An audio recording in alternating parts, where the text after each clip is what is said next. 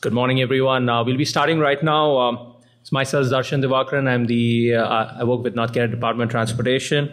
I'm here just to moderate, and I'll be calling upon Kevin Teen from Kitty Hawk to take over. Thank you. Hey, good morning, everyone. So my name is Kevin Teen. I'm an account executive with kittyhawk.io. Kitty Hawk is a drone operations and fleet management platform where we've developed tools for both operators in the field and administrators back at headquarters. So I work with groups of all different sizes from many different industries, helping them better manage their operations. So whether that's getting started off on the right foot or helping them continue successfully scale and provide value to their organizations. Today, we're just going to be taking a higher level view over some of the data we should be focused on around our drone operation, what we're tracking, and a little bit of the how. And so whether you're involved in construction, GIS, agriculture, public safety, real estate, all the way through even car sales, aviation is not necessarily part of your core business. So if you want to use drones in your operations, there are a few things that we need to be thinking about so we don't find ourselves on the wrong end of a conversation with either the FAA or the NTSB, the National Transportation Safety Board. And there are numerous trainers and consultants that would be happy to go into this with more detail specific to your needs. So please just kind of treat this as an overall primer, not necessarily all-inclusive. Because as we get into each operation will need its own customization for things like procedures, certificates, different level of training, even operations and general management. So I'm going to assume that we've already been able to find some sort of value for using drones in your operation, whether this is an increase in time efficiency, keeping workers safer, or providing better data and information than traditional methods could. These are the essential cornerstones for developing a drone operation. Excuse me. And once we understand where these tools will provide some additional value for us, the next concern that we'll be focused on is understanding the basics of the laws and regulations. So a solid understanding of both local and federal regulations will be critical to the smooth implementation of a drone operation. And even if this has all been thought out and detailed, we'll still need the ability to track some of the metrics and measure the success of our program over time.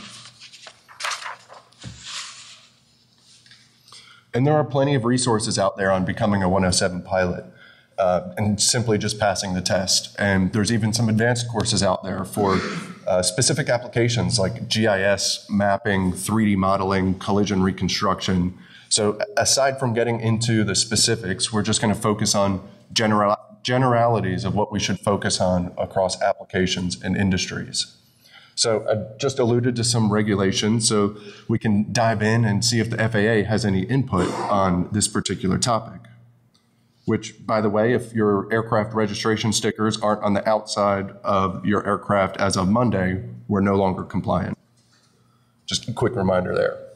So does Part 107 require us to log our flights? Alone? Not necessarily. Part 107 does not explicitly require us to log flights, and we're not actually required by law to log our flight data at all. But if we do take a look at some of the regs and advisory circulars, we can discern that the FAA absolutely recommends that we keep a daily flight log. So to quote, record keeping of documented maintenance and inspection events reinforces owner-operator responsibilities for airworthiness through systematic condition for safe flight determinations. Maintenance and inspection record keeping provides retrievable empirical evidence of vital safety assessment data defining the condition of safety critical systems and components supporting the decision to launch. So basically, do you have proof that you knew ahead of time that the flight was going to be both safe and compliant? And looking at section 107.7, a remote pilot in command, owner, or person manipulating the controls of a small unmanned aircraft system must, upon request, make available to the administrator any other document, record, or report required to be kept under the regulations of this chapter. Now, this is clearly indicating maintenance logs and our compliance information and being maintained in some sort of system of record at a minimum. And we may also get into some additional requirements if we're operating under any waivers or COAs from the FAA. So while it may not explicitly be required by law solely under Part 107, the FAA offers strong recommendations to do so and track our flight logs and maintenance activity. And put simply, if anything bad does happen that's related to our drone operations, ultimately it's going to be us and our company that will be held liable in court. And if there is a case that's brought against us, you can bet that they'll use any official documents from the FAA and NTSB in that case. And where do you think those entities will generate, what data are they using to generate their reports? Because when they do go to investigate, they leave nothing unturned.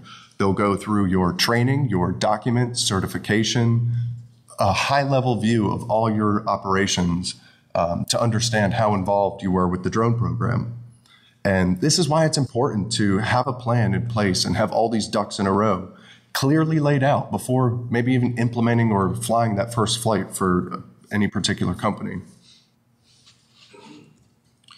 So first and foremost will be our pilots. Do we have their 107 certificate? Is it up to date? Are we tracking when it expires? And we may even need to track some additional certifications, like here in North Carolina with the NCDOT's UAS Operators Knowledge Test. And maybe you've even received additional training or certifications from third parties specific to your industry. Once we know that we're at least tracking any pilots good to fly, we should also be tracking how often they fly or their currency and recency.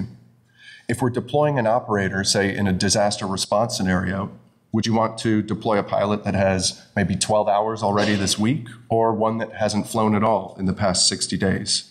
And without tracking this information and without an easy way to access it, this decision could simply be left up to guesswork. And if we know our pilots are compliant, what about the aircraft? Are you absolutely positive that the aircraft we just assigned to that same disaster response scenario wasn't damaged at all in last week's training session? We should know how many flights have occurred since it's been run through a maintenance checklist, and whether the batteries are still within their usable lifetime so we don't run into any issues in the field. Do we know the last time someone even checked the batteries or ran them through a deep cycle? And if we wanted to double check any of this information, are your maintenance logs accurate, up to date, or even available to anyone else? So let's say both the drone and the pilot are good to go. What else do we need to be tracking? With each flight, we're potentially in unique airspace, weather, and authorization scenarios. And the weather, what were the weather conditions during the flight? How about the wind direction? And how do we even know that our pilots even looked at airspace before the flight? Administrators should have the ability to look at any historical flight and determine what airspace we were in and whether or not we were compliant.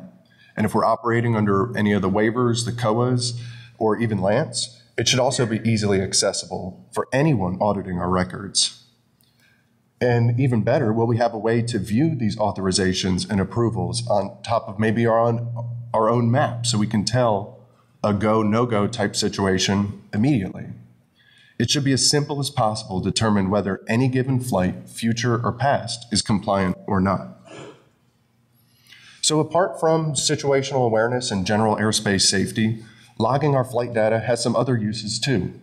For instance, we've seen some commercial enterprise groups out there recoup the cost of developing their drone program simply by renegotiating workers' comp and insurance rates.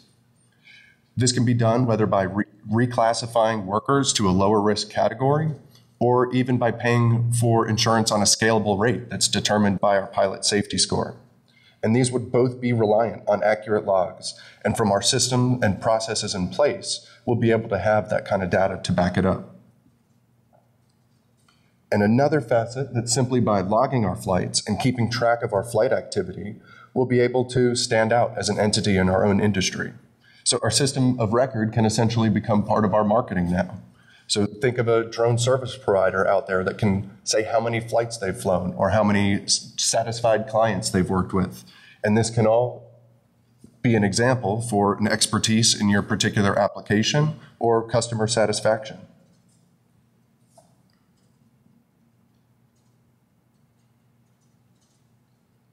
And so these are just a few examples that can be tracked by maintaining a digital flight log. And as activity picks up and our schedules get filled up through the year, this will also increase the demand on our aircraft and possibly multiple aircraft. And hinting back at maintenance, can we accurately recall when we last changed our props or when we need to replace our batteries? Most likely not. And yet another example of where using a digital log to keep and track our maintenance and flight activity will pay off in the long run. So question I get a lot is paper or digital? We work with many clients in oil and gas, energy, critical infrastructure, even public safety sector. And many of these groups have cited data security concerns for the reason for initially maintaining paper logs.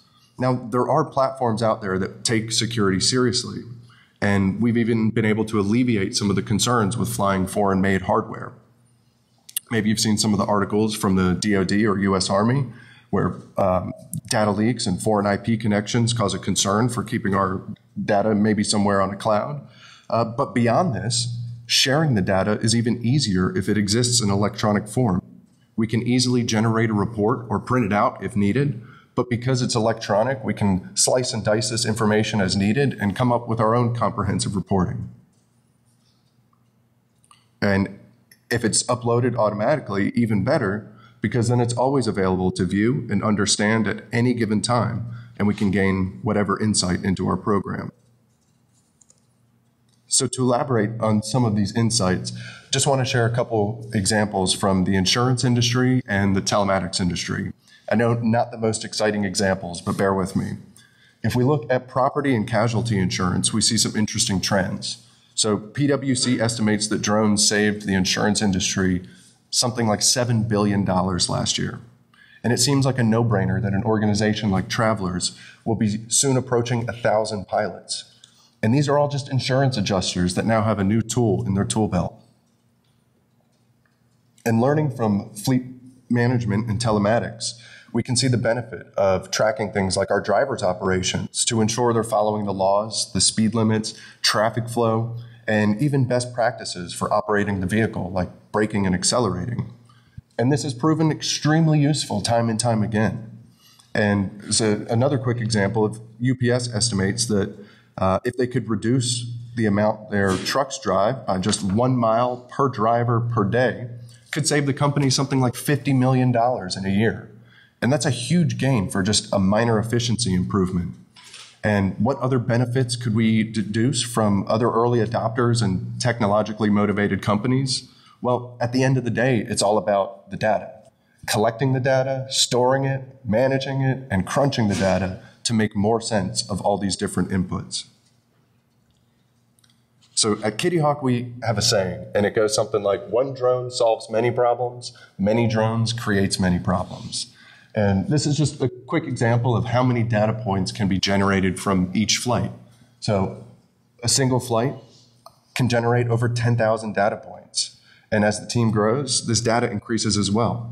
100 operators conducting 5 flights a day equals something like 25 million data points a week. And that's a lot of data. I'd say maybe even enough to call it big data. And as companies in every industry begin to adopt this technology, I've seen different ways that groups are out there managing their information. Initially, with a handful of pilots, we see things like spreadsheet trackers and paper checklists, disconnected training and operations procedures. So I spoke with a client who actually described one of their employees' car, and that's kind of how I imagined it. And he said, getting a checklist or a flight log out of this guy, it was like every other mission. So there were all these gaps. And this might be manageable for, just a handful of pilots. But as we scale and grow and become, especially for the numbers like an entity like Travelers, this way of managing the data is just no longer feasible. It becomes really cumbersome and complex. And if the data doesn't make it into the system, then our reports at the end of the day will be useless. I think about the old adage, GIGO, garbage in, garbage out. So at a slightly higher level, we'll need to be managing the flow of data in that previous example, a way to manage our work orders from assignment through completion. And we'll also need the ability to track and separate upcoming missions versus those that have already passed. How do we know and how soon do we know once an operator completes a flight? The results should be as easily accessible for the person who requested the flight that might be in a separate department or even another region.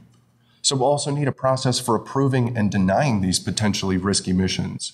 And more specifically, how much risk are you willing to accept? Because risk is more than just losing money or replacing a drone. At the end of the day, it's about how much damage you're willing to put on the line to you and your company's reputation if an event lands you in the news or has the FAA or NTSB come calling. And we also see the need to track whether our pilots are pre-flighting the aircraft before the flight. And this might not be as imperative on an aircraft like the Mavic Pro. Just about anyone could figure out how to unfold it and get it ready for a flight. But once we graduate to larger, more expensive platforms, we'll also want to ensure that the pilots are properly pre-flighting the aircraft and configuring it, like for the Matrice 210 RTK. Now, you may already have a checklist already put together on paper, spreadsheet, or PDF document, but would it also be useful to track when and where our pilots are conducting this pre-flight? Are they actually in front of the aircraft with it on scene before the mission? And maybe you've also documented a procedure for swapping batteries mid-mission. Do you know how long it's been since someone even ran a maintenance checklist for that aircraft? And is there a need to track maybe items that fall between federal regulations and internal policies? And for this, I think of maybe an arrival on scene. Like we're all familiar with the trucks you'll see on the side of the road. They'll have their parking brake on, the cones out on the corner, their lights are going. You'll see the employee in their high visibility vest, maybe a hard hat, some kind of personal protective equipment. So these are thoroughly developed processes that companies will still want to track, even if it's a drone team being deployed. So in this scenario, we've successfully assigned a mission to a pilot that has now gone out and conducted a flight. How do we know? Do we have a way to track this? And once completed, we'll also need a process for retrieving any pictures, thermographics, videos. Do we manually take the SD card out, upload via computer, or do we have the ability to upload straight to the cloud or to a private server? It should be as easy as possible for the person that requested the flight that needs the data to retrieve it once the flight is completed, and with as little lag time in between as possible. Now, advances in this technology are continually shaping this aspect of drone operations and data management in general. Trends are bringing this data more and more into real-time metrics. Eventually, managers will rely on the ability to track this information in real time, watching where our team is flying and as they deploy, the ability to jump in and view a stream from that drone on demand, and better yet, to actively communicate the pilot without disrupting the operation by calling or texting them. And putting our administrator hat on, we should have the ability to track this information at a very high level. So at any given time, we can assess the operational status of the entire program. Are our pilots all certified and current? Is each aircraft registered, compliant, and up to date on our maintenance? Did we fly any non-compliant flights last month? Are we able to dig deep into rich data from each mission and flight, or is it just a line entry on a spreadsheet? Because electronically, we can, again, slice and dice this data any way we want for our reports. And these processes also need to be repeatable and support the ability to scale with multiple teams if necessary. So we've taken a look at the ins and outs of what data we should be tracking throughout our drone operation. And as the industry and each individual operation continues to grow, we'll need more comprehensive information and a seamless ability to track and access it than ever before. Drones are a disruptive technology, and those that are currently involved will be on the forefront of the industry. However, all too common do we see entities adopting this new technology, but using cumbersome and rudimentary methods for tracking their data. A flight operation and fleet management platform like Kitty Hawk can help digitize this entire workflow and provide the foundation for which to start or expand your program. Excuse me. So time is priceless. If we can adopt a way to more autonomously track this information and save your pilots and administrators time in the office and get them back out in the field where they provide the real value, instead of in the office managing or updating a spreadsheet, we've saved some program administrators hundreds of hours a year by supporting their operations with things like custom API integrations and webhooks. Now, this is a huge time saver And it's hard to believe some organizations still have a person copying and pasting information between platforms. So Kitty Hawk wants to help digitize this entire workflow, provide a streamlined process to mitigate the risk of expanding a drone operation and save your organization time and money on top of the benefits from implementing a drone program. It all comes down to how efficiently we can capture this data at the end of the day. These efficiencies will continue to increase to where we can crunch a lot of this info in real time. For instance, we can already track things like live telemetry for UTM or inter-USS, live streaming with audio to communicate with the pilot, or even like a last reported GPS location of an aircraft. And yet all these are really table stakes compared to what's possible in the near future with big data, 5G, and even analytics like AI and machine learning. These promise to continue improving the way we process and review this information, and especially with drones. With the right type of analytics, complex data can solve even anomalous behavior, whether it's a pilot taking off without authorization or pre-flighting the aircraft. And it becomes clear that tracking this data will not only remain a manual process, nor will processing and reviewing it, but these trends show that this data will become less of a nice to have, but more of a must have as businesses look for the next competitive advantage, efficiency increase, or new opportunity. In summary, none of this is extremely difficult, but it does take time and planning. So like anything worth doing, it's worth doing right. You'll be glad you did. Thank you. And happy to take any questions, or feel free to grab me afterwards.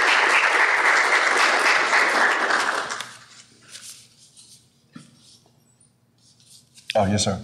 Does Kitty Hawk support feature services or tile services for other GIS enterprise applications? So we've done a couple,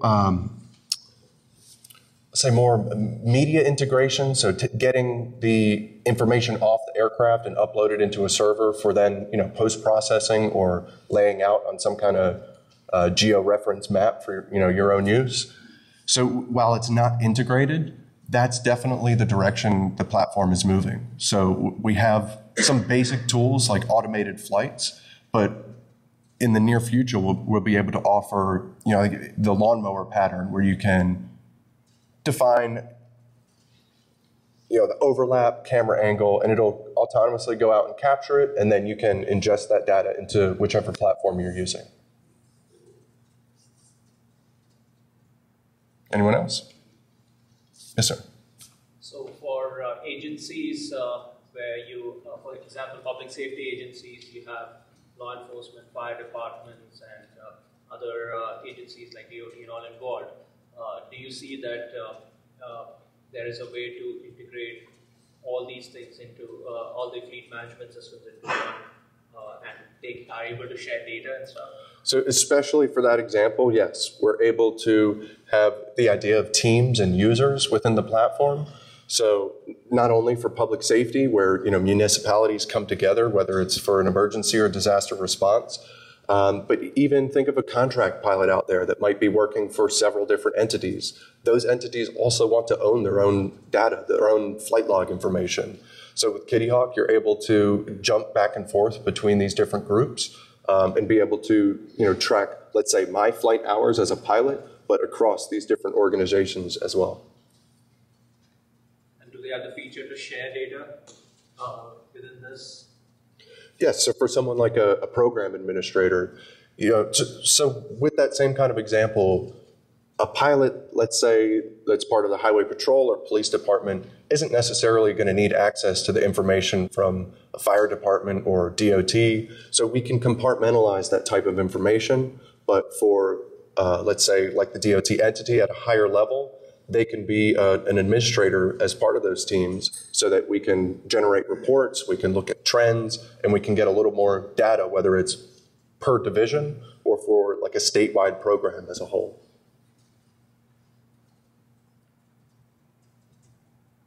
So if you have a few pilots, I understand the necessity for this if you have 20 or more. But what we were always taught is that physical paper logbook is nice to have because in the event that there was an accident, somebody comes up investigating. You hand them that, you don't hand them your phone.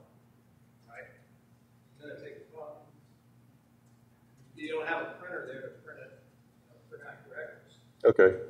Yeah, so maybe there's some weird like gotchas in the law there where I see your point about just handing that one article versus handing over your phone.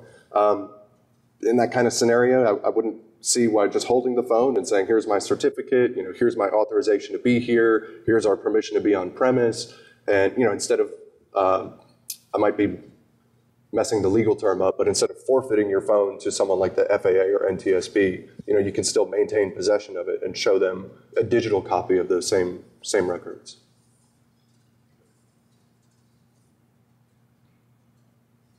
Sure, anything else?